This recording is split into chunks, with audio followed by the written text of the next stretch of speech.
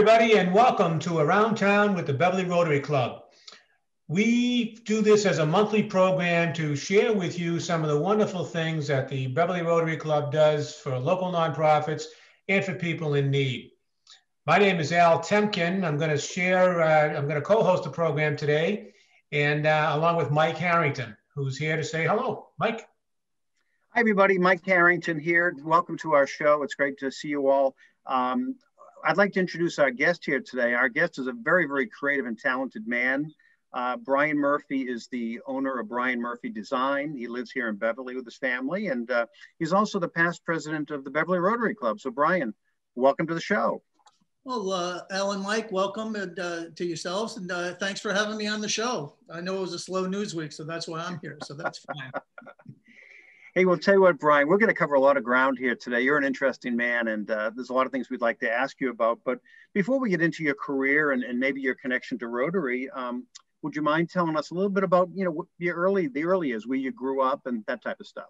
Sure. Well, I'm not a native Beverly guy. I was born in New Haven, Connecticut, and grew up in Connecticut my whole life, and or up till 18 at least. I'm the third of 6 boys that my parents had. I asked my mother to stop at me, and she just wouldn't. She just kept going. She said, no, I want more. That's what it is.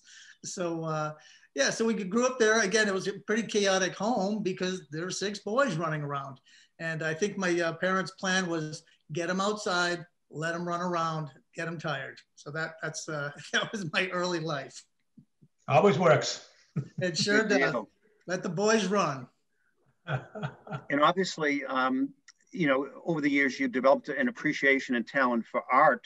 Tell us a little bit about that. How old were you when you first maybe started getting interest in art and maybe dabbling in different types of things? Well, I don't know when I actually started doing art, but I do know the first time I had an art critic. And that was, I think, 5th or 6th grade.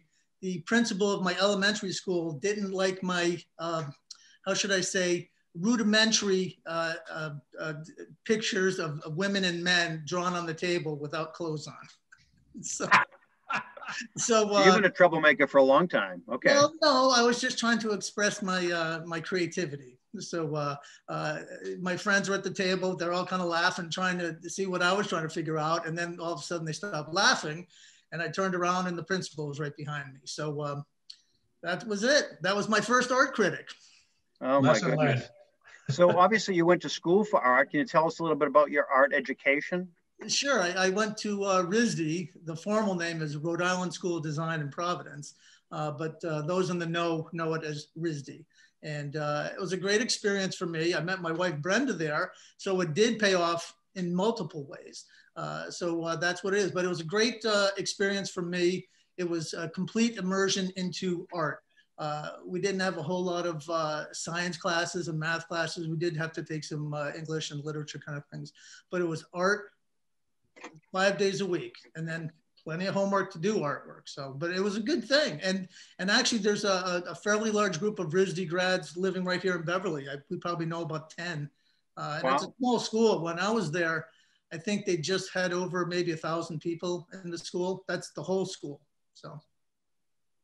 How about after that, Murph? So you went through the schooling, you got your art degree, you met Brenda. Where'd you go and what'd you do after college? Well, after school, New York City was Mecca for many of us artists that graduated. So I moved down to New York City, and basically started out as a freelance artist, working for a couple different advertising agencies. In fact, the first one I worked on was actually on Madison Avenue. So like the show Mad Men kind of lived that a little bit back in the 80s. And it was a great experience, living in, and we lived right in New York City, and great experience in the 80s. It was a lot of fun. We were young, naive, just having fun and working, and that's what it was. It was a great time to be down there. So. That's a great city, that's for sure. So how did you go from the life in the big city life in New York City to Beverly? Well, at some point, we thought, let's start a family. And we didn't think New York City was the place to do that. We both grew up with a fairly large backyards and running around with trees and all those kind of things, and not dodging, taxi cabs. So we said, hey, let's start looking into places. So we're actually looking anywhere around the country that maybe, artists that, could survive.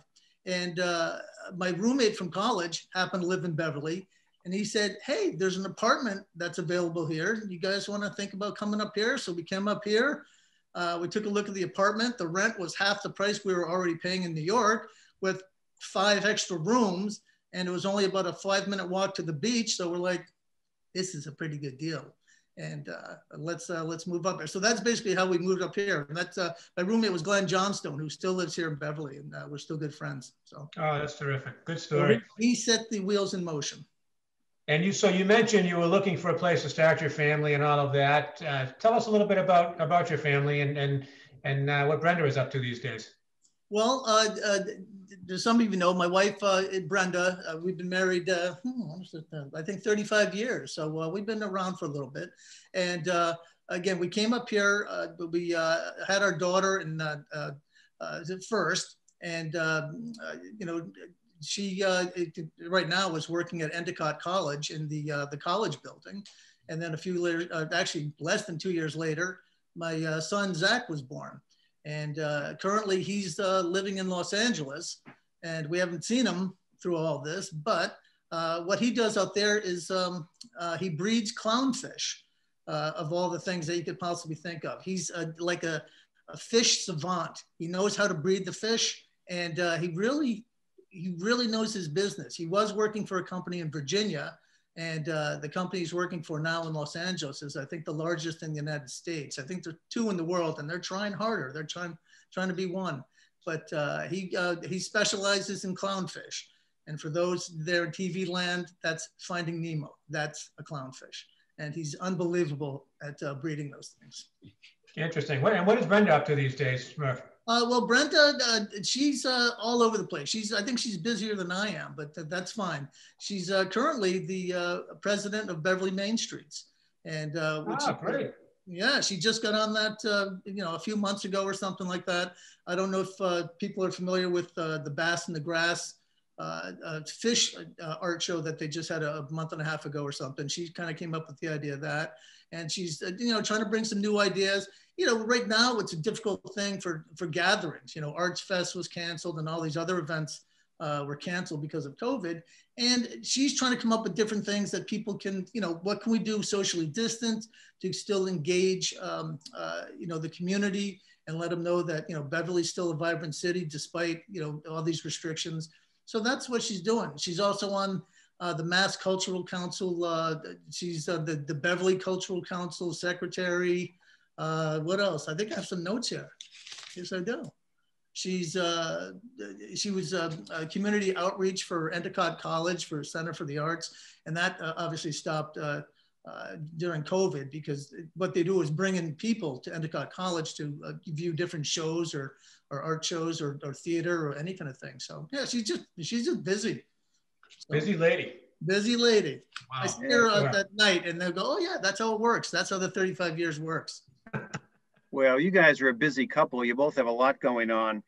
Hey, Brian, obviously this is the Beverly Rotary Club TV show, and this is about Rotary to some degree. Tell us a little bit about Rotary. How did you discover Rotary, and how did you get involved in Rotary? Well, I don't know if I actually discovered Rotary. I think Rotary discovered me. At the time, our kids were going to St. Mary's School. And again, we were very involved with the parent-teacher things. Anytime they had a dance, they would call this one guy who always came up with these decorations. I think it was me. So we always did that, just things like that, the floats for the Santa parade. St. Mary's always had like a flatbed truck, and there'd be 40 kids on it or 50 kids, whatever. So we were constantly doing those things. And my friend Kevin Kelleher, who you guys probably know, and he's no, he asked me, you're doing all this stuff for St. Mary's. Why don't you do something for the larger community? So I go, okay, great. What are you talking about? And he said the Rotary Club. And to be honest, when he first said Rotary Club, I had no idea what it was. I thought it was like the Flintstones with the buffalo hats and a secret handshake of some sort. I go, what's the Rotary Club? I have no idea. And at the time, the Rotary Club was meeting at the old King's Grant on 128. So the first meeting I went to, I walk in, and again, I was supposed to meet Kevin there, so I didn't know anyone. Well, I didn't think I'd know anyone there. Like I'm walking in, and our friend Rick Mooney is at the table, taking names for people coming in. I go, hey, Rick, how you doing? And then I turned, there's another person, I knew probably a dozen people in the first meeting I went to. And I was like, I didn't know you were in the Rotary. And again, I think it was a secret club or something. And so I just, I started going to meetings after that. And it was a little bit of a, I guess, we go to different, lunches, and then, the people kind of vet you to see if you were okay for the Rotary Club. And I did meet one person who asked, well, what do you do for a living? And I said, well, I'm a graphic designer. And he didn't waste a second. He goes, do you make any money? So I thought that was pretty funny. But it was just, it was an interesting group. And I had fun going to the meetings, and I thought it was interesting. I think I was actually formally inducted either the week or 2 weeks before 9/11. So, wow. And maybe that was a retaliation for me. I don't know, but whatever. I don't know. But I've been a member now for obviously 20 or so years now. So Good. Well, Brian, tell us some of the highlights of your career in Rotary. I know you were president one year, but you've done a lot of things in Rotary. What are some of the things that really stand out over the years that you've enjoyed or that you think are noteworthy? Well, first of all, I was honored to be asked to be a president. It's not a vote or whatever. People select and they say who might be a good president. And I was honored to be a president in 2013, 2014. And obviously, they were trying to fill a gap between good presidents. And I took that space and, gladly served as a president for a year. So, but a lot of things that I do are I guess on the communications part. I send out communications to the club, letting them know information, good or bad, but also the events that are going on. I maintain the website for the club, which is at www.beverlyrotaryclub.com, but also do a newsletter for the club every week. And I've been doing that for over 10 years now. Can you believe it? And, so it's based, I guess, on the National Enquirer or something like that. It's a little bit irreverent. It does have news in it, but I also add my own little twist and quirky things just to make it more entertaining. And I'm finding out that people have actually read this thing. So that's kind of a fun thing. Some of the activities I've been, again, any event that we've had over the last 20 years, I've been involved in, whether coming up with graphics or logos for the event, because that's my expertise. And, doing those kind of things. But I've also been involved a lot with the Rotary Garden, which is over by the Montserrat train station. I took over for Neil and Douglas and Jim Davies, who did it for years. And now I'm turning into it 2 years now. I think I've been doing about 8 or 9 years now or something like that. And again, it's a way for the community to see what Rotary's doing. It's just a simple thing, even beginning of this year when we planted a bunch of flowers, and this was again in the height of all the COVID-19 things and restrictions. This was, I think, I want to say April or something like that. We had a small team of people come down with masks, planting things, and people were so happy that we were planting flowers and things and doing something. It's great. They're honking the horns. You think, oh, they're honking at me. No, they're not honking at me. They're honking at the beautiful garden that's out there. So that's, those are some of the things. I also, the pitcher for the softball team, which is a fun thing. Right. And an interesting fact, I've always pitched softball. I won the championship in elementary school. I won it in high school. I won it in college. It still is eluding me in the Beverly Rotary Club. Not yet. And all I can think of, there's a consistent pattern for me. So it can't be the pitching. Maybe it's the team, but I'm not gonna throw anyone under the bus. So exactly right. Well, you know what, Brian? A couple of things. First of all, your year as president, I remember very well, was a very productive year. It certainly was a very creative year, and we had a good growth year that year as well. You did a wonderful job as president leading our group. And I know I'm speaking for every member of the Beverly Rotary Club in saying we're lucky to have you. But let's just kind of take a real quick break right here, folks, and watch a quick video about our club and some of the things that we're doing, and we'll see you in a couple of minutes. We raise a lot of money for Beverly organizations. And they bought us our refrigerated van. They made a significant contribution to the restoration of Ellis Square. They helped us house a family experiencing homelessness. They bought us our bookmobile. They were actually the first ones to donate instruments to the high school band. They bought oxygen masks for our rescue dogs. They helped buy our school bus. They fund the annual Brad Gage Ice Cream Social at Lynch Park every summer, and they even scoop the ice cream. Since 2014, they've supported the Cabot, funding preservation of this historic gem.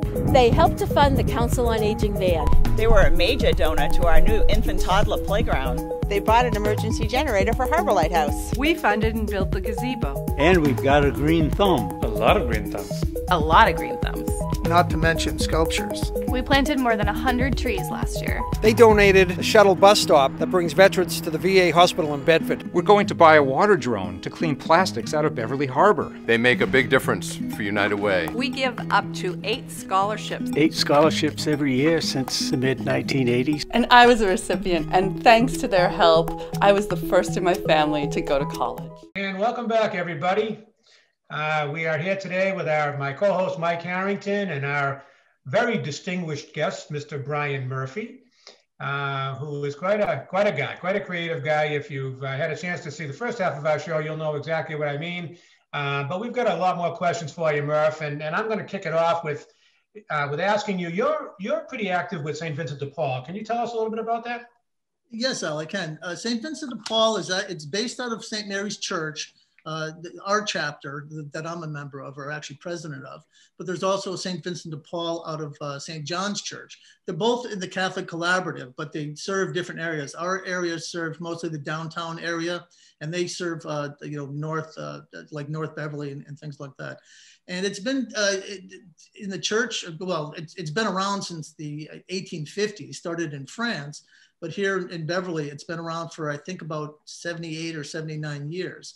And basically what they do is they help people who need basic need things, such as rent, food, medicine, help with electric, help with gas, and any other, many different things that we do. So that's one part of it. And again, I've been president of that for, I was president for 7 years, took a couple-year break, and now I'm president again. And again, I find it very rewarding to help the people who are most at need in our community. And that's one part of it. There's another part that we do. It's a Friday night dinner. We do a Friday night dinner on the 4th Friday of every month at St. Peter's Church on Ocean Street.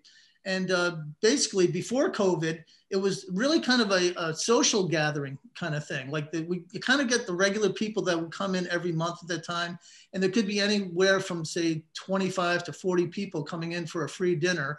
And you can get a free, if you're in need of food, you can get a free dinner every night of the week, except Saturday night in Beverly. Wow. I know Beverly Bootstraps has on their website, has a listing that shows where they are. And most of them are centered downtown.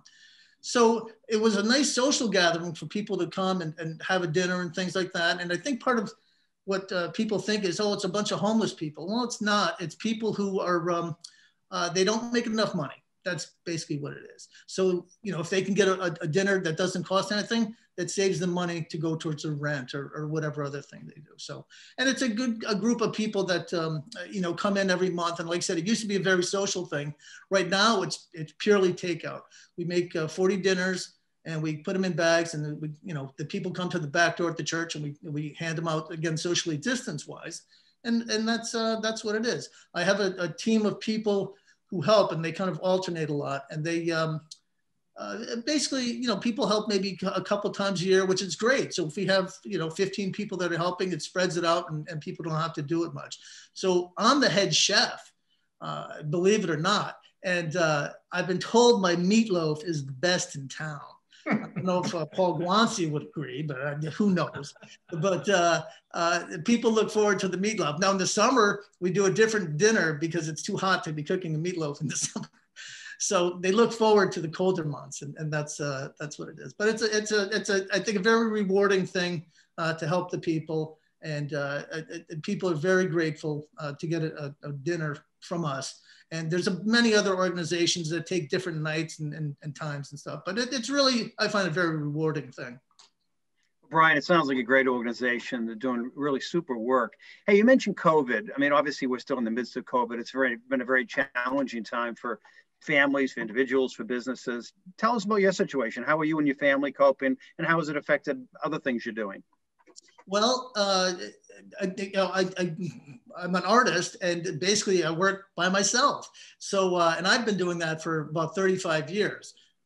So when everyone had to start working from home, to me, it wasn't that big of a change. I mean, I couldn't go out in the middle of the day and do things, but being used to working out of the home, I've been doing that for a long time. And, you know, to the point where I'm disciplined enough, people go, how do you work at home? Aren't you watching TV? No, I'm not watching TV. I'm working. Just like you go to an office and work, I'm working here. When my day's over, then I'll do something else. But you get a lot done because there's no commuting time. There's no talking around the water bubbler. There's nothing. A good thing, I have been able to spend all this time with Brenda because, you know, she's out or whatever. Now we're both in the house. So that's it. We're not driving each other crazy, at least from my end. I might be doing it the other way around. And it's making some changes. You know, like I said, you don't go to meetings, you're on, you know, whether you're on a Zoom meeting, but sometimes I like just to have an old fashioned conference call. I don't, you know, I like seeing people, but sometimes you don't need to do a whole Zoom thing to talk. You could get the conference call and still get it done. You know, you have a job, you get it done, and that's it. And again, with all the technology today, you do the artwork, send it off to someone, they approve it or disapprove it, whatever, and still tweak it. But again, you don't have to literally meet people anymore. And so that works out good. And I've been pretty busy. You know, I got a few new accounts this year, and then my existing clients have been giving me plenty of work. So it has been actually pretty good for me.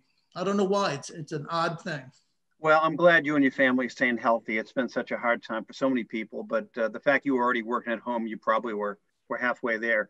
Hey, you've had a lot of kind of cool life experience along the way, some things you've shared with Al and I and other friends, but would you like to share with some of our viewers some of the kind of cool things you've done over the years that are kind of funky and interesting, things you've really enjoyed?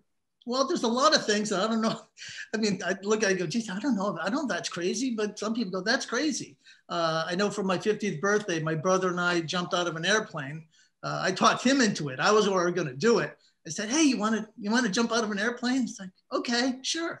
So we did that up in Pepperell or Peppermill, whatever, the town up in Massachusetts. So that was kind of an odd thing.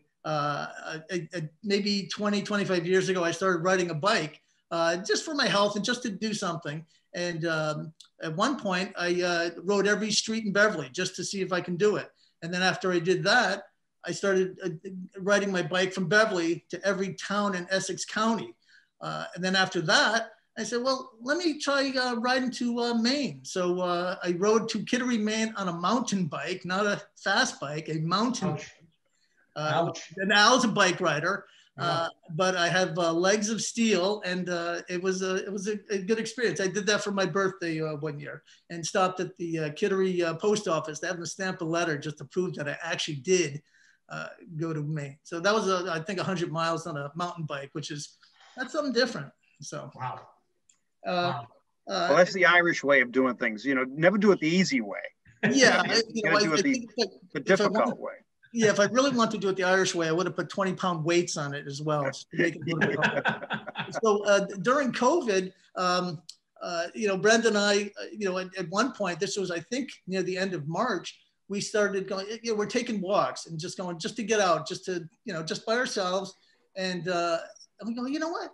We've already walked a bunch of streets. So what we started doing was walking every street in Beverly. So we did that during COVID. And we started, like I said, probably the beginning, or not the beginning, the end of March. And by, I think about right around 4th of July, we were done with every street in Beverly. We kept a map and we'd mark off areas and stuff. And it was actually pretty interesting. I've done it on a bike, and it's a lot faster on a bike, but when you're walking, you really get to see neighborhoods and get to see, the differences in the neighborhoods, and there's all great neighborhoods. There, a lot of fun looking neighborhoods and interesting houses and just things. We saw more wildlife walking around. It was just, we were one of those lucky people who saw the fox running downtown one day. This was the middle of the day. I said, what is this? This is just kind of a funny thing.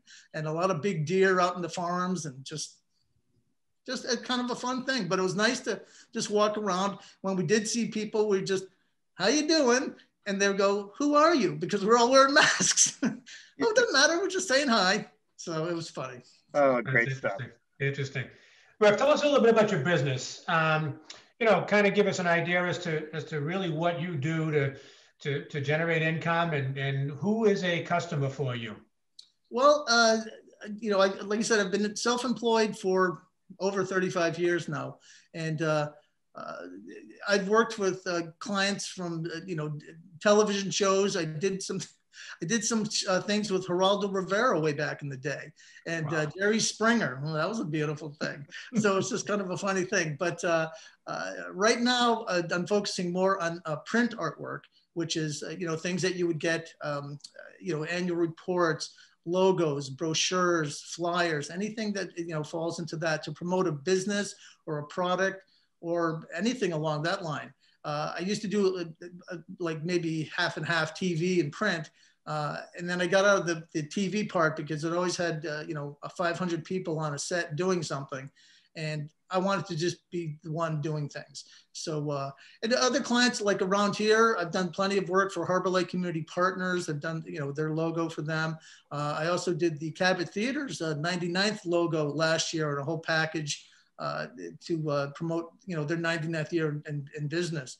And I just, anywhere, people go, have you ever worked in food? Yes, I've done food products. Have you ever done high tech? Yes, I've done high tech. So it's just all over the place. And like every day is a different thing. I don't know what I'm going to have. Maybe I'll be working on maps for a travel agency. And then in the afternoon, I'm working on like high tech stuff that for robotics. I have no idea what they even do, but I make it look good. So. You certainly do.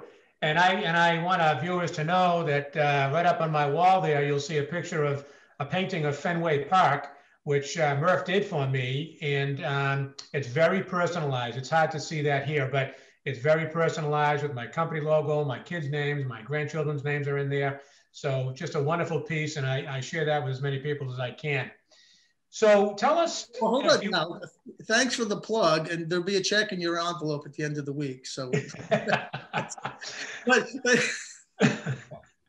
tell us if you would, Murph. So you obviously are doing some fine art. You're also doing a lot of commercial work, and how do you balance all of that? Well, I've primarily done commercial work my whole career. I've always, let's say, dabbled in fine arts, but like many things in the fine arts, whether you're a musician or a writer or an artist of any sort, maybe not the greatest career choice to make money. So I did the commercial work for whatever reason, because it came easy to me and I knew what I was doing, but also it paid the bills every week. Was able to take care of my family and raise the 2 kids. So, but my kids are grown now and off doing their own jobs now. So that kind of freed up a lot of my time. So I've been spending more and more time doing the fine arts work, and that I find that extremely rewarding. Maybe I'm a late bloomer, but again, I spent all the time taking care of my family and making sure they were set. But now they're all grown, and I don't have those things anymore. They're not living at home. I don't have to take care of them. I have to watch their soccer games or whatever. Maybe the grandchildren someday, who knows? But I find that now I have more time to do my own fine art, and it's just flowing out of me, especially during COVID. It's just flowing out. There's just things to do. So the wall behind me is a bunch of paintings that were done, over the past year and stuff. And that's just, 6 there. I have another probably 100 laying around. And how I balance it was I still kind of keep in my head during like business hour days, like whatever, 8 to 5, 9 to 5, whatever you want to do. That's the commercial art. That's when I do all the kind of things that, that I'm doing for regular work. And at night, that's when I work on my fine arts thing. I don't have any distractions. I have a studio in my garage, which will never hold a car and anything else because there's stuff all over the place, but also a studio in my basement. And either one of those places, I go there, it's kind of my sanctuary. And I go there and paint or sculpt or draw or whatever for a few hours at least every day. And on the weekends, that might put in 8 or 9 hours or something like that. It's a discipline that I've gotten into. And this is, going over a couple of years now. So really getting more involved in that, which I find very rewarding. And it's also turning into a thing. Like you said, Al, I did a painting for you. I've done a number of commissions, and these are all over COVID. And but also regular artwork's been selling pretty well. I'm showing in a couple galleries up in Rockport right now. I have 3 pieces at the Rocky Neck Art Colony, and trying to get some things in the Marblehead Art Association too. So I'm kind of spreading all over the place. Plus, people can just contact me directly and say, hey, is that thing for sale? It sure is. Everything for sale. You know what? You're leading me to my next question. If somebody did want to purchase something from you, how do they do that? Well, I have a website so people can look at the various different kind of artwork I do on there. Then again, there's a lot of different things. There's paintings, there's sculptures, just all kinds of different things. Again, it's like my commercial work. I don't know what I'm going to do next, and I get an idea. This is perfect. I'll go do this, and I'll get to the painting later. Or I'll get to the sculpture later. It doesn't matter. It's just constantly creating things and doing things. What's that site address, Murph? My website is www.brianmurphyartanddesign.com. It's long, but once you go in there, then you don't have to do it again. So, right. But there's a section there of fine arts, which shows things that there's paintings. I've done like these eclectic fish sculptures. I've done some portraits of people that are more like mosaic things. And also I was doing a bunch of birdhouse things that are just, again, they're from found objects. I'm walking around the street and I see someone throwing out things in their trash, and it's a perfect piece of wood for something. And I'll take it and I'll repurpose it for something else. So. Hey, Brian, we carved out a couple of minutes right here at the end of the show just to show a few things to our viewers at home about some of the projects you've worked on. If you just want to take a couple of minutes here and share your screen and just show a few of these items, that could be kind of fun for everybody at home. Sure, Mike. Let me take a second and hopefully I can get it right here. Who's that handsome guy? Well, I have been growing my hair longer over COVID. And my Brenda is actually giving me an end date. She said it's got to be cut by Chinese New Year, which is February 13th next year. I don't think it's going to go that long because that's what it is. But this is just proof that, yes, my hair was long at one point. It was much more luxurious at that time. But yeah. That's kind of the Bruce Jenner look from back in the day. Or my grandmother thought I looked like George Brett. So that's it. This is the Rotary Garden Crew, one of the garden crews, and this was from the spring when we planted things.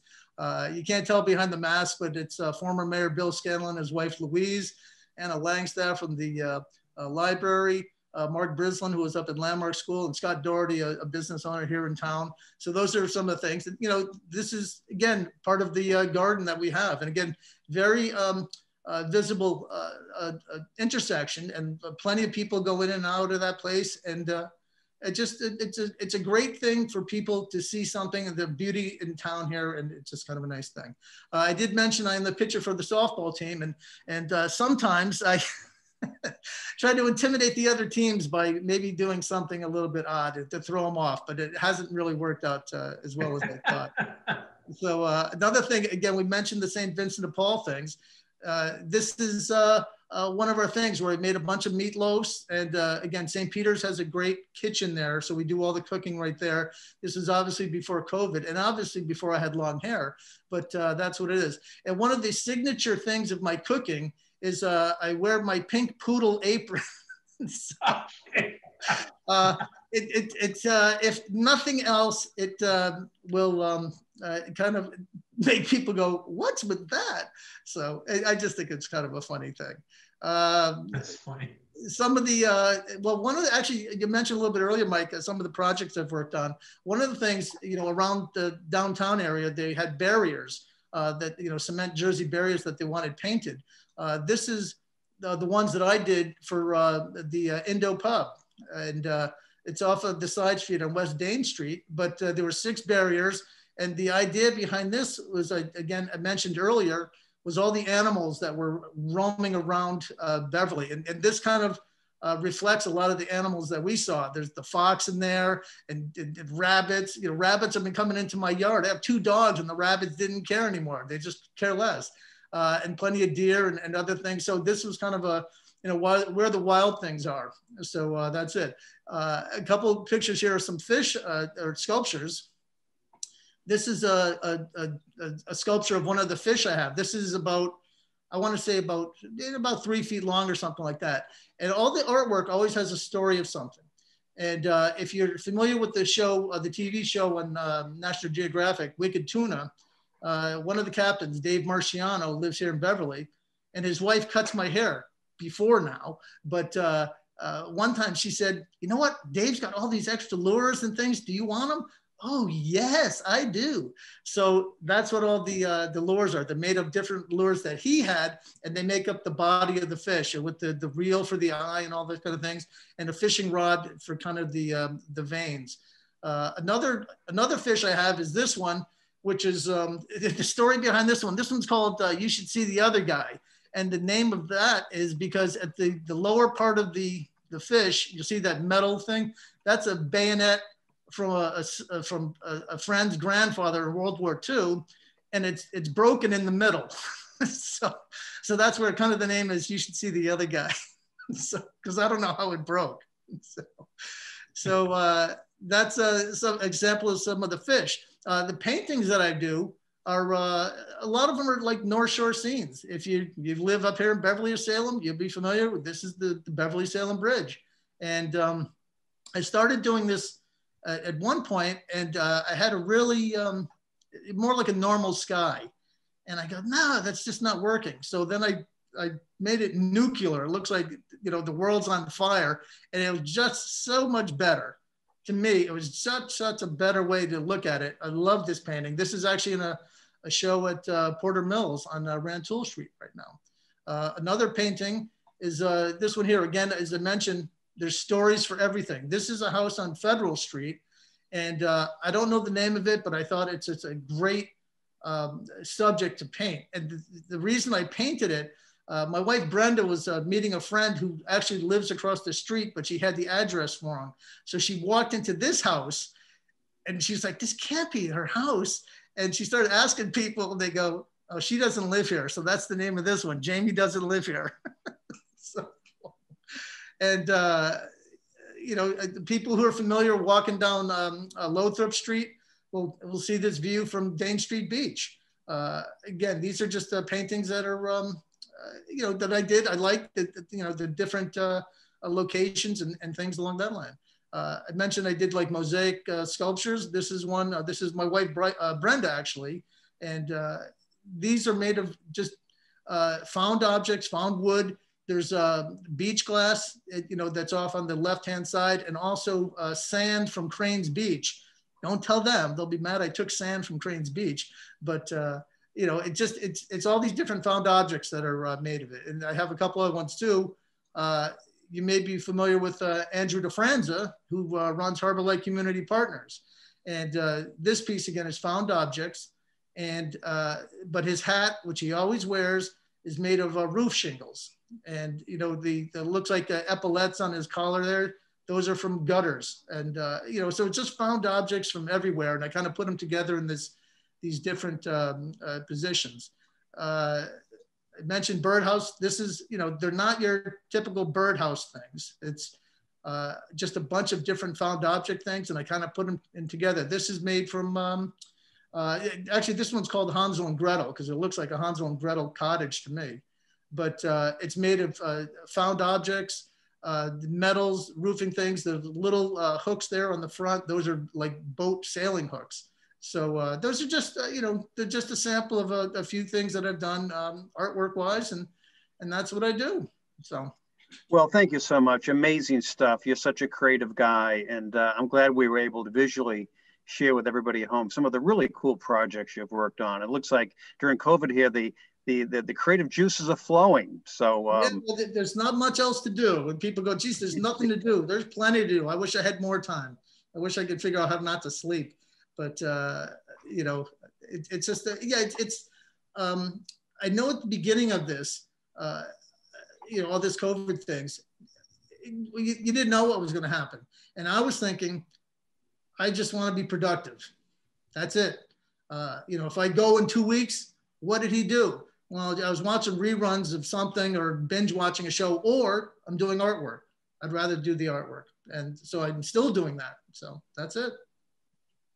Well, thank you so much, Brian. And we thank everybody at home for joining our episode this week of Around Town with Rotary. Our guest has been Brian Murphy. He talked about his website. Go visit and learn a little bit more about his art. But Al Temkin, great to see you today. Brian Murphy, thanks again. Terrific show. And everybody stay safe during COVID, and we'll see you all again really soon. So I wanted to add one thing if I could, Mike. Sure. I did say about my hair. My hair is longer. You can see it. It's much longer. And my idea is to have a fundraiser. If you want to cut my hair, we'll have an auction and say whoever has the highest bidder can shave my head, and I can start from scratch again. So maybe that's something we do in a month or two or something, or maybe 2 months. Who knows? Depending on how long it goes. So that could be something fundraiser for Rotary. Let's write that idea down. Okay, gentlemen. Hey, great to see you. Both stay safe, and viewers at home, you stay safe as well. See you all soon. Okay, thanks, Take care, guys. Bye-bye.